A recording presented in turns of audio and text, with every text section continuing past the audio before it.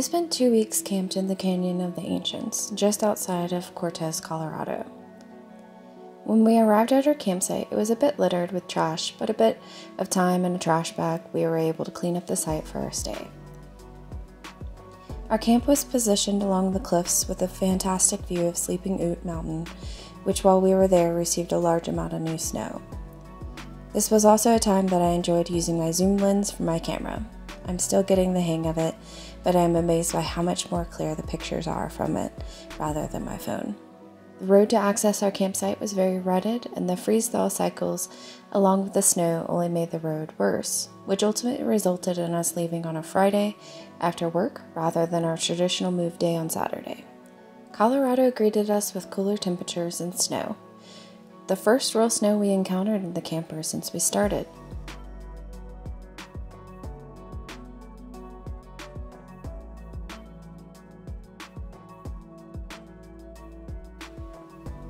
Our time spent in this area was filled with exploring Mesa Verde National Park, taking hikes in the Canyon of the Ancient, and a trip to Hovenweep National Monument.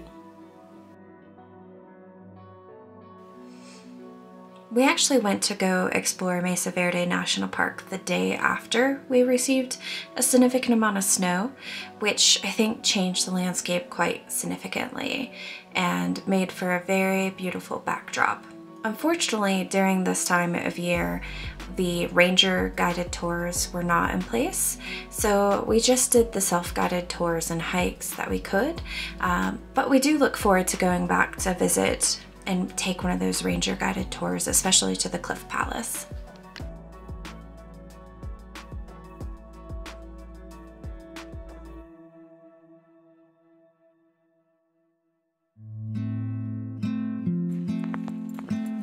Would you like me to take Ella back? Are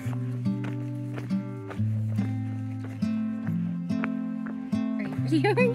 Then you don't have to.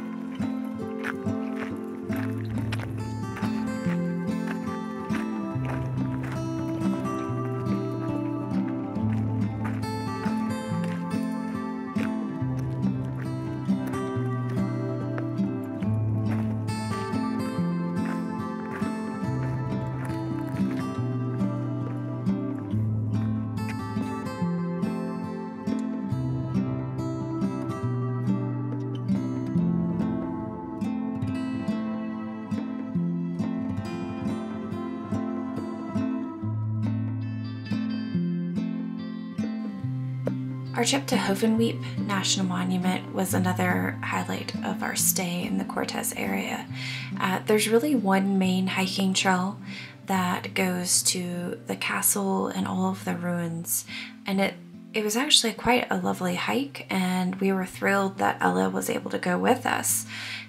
Funny enough, while it wasn't super warm, we were really exposed, so it felt very warm during our hike.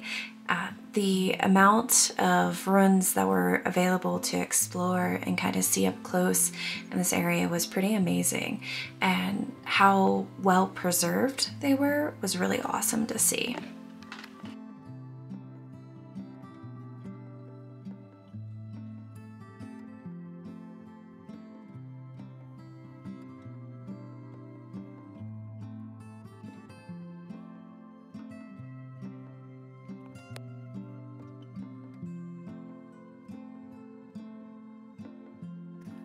There's a trail down in the canyon that continues on to some of the other ruins. but it's like a 12-hour trail. Not a head trip for traveling. Not today. Not without water either.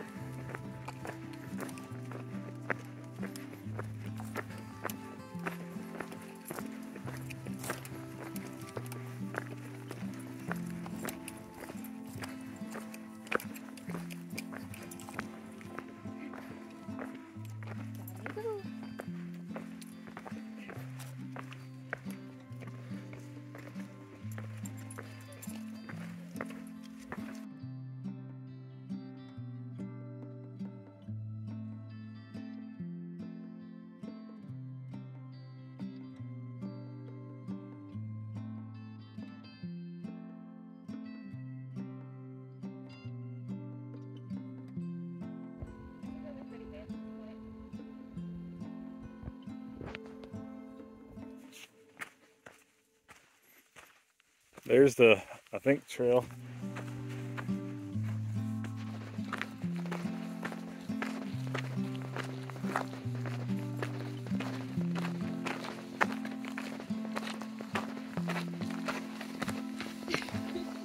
What?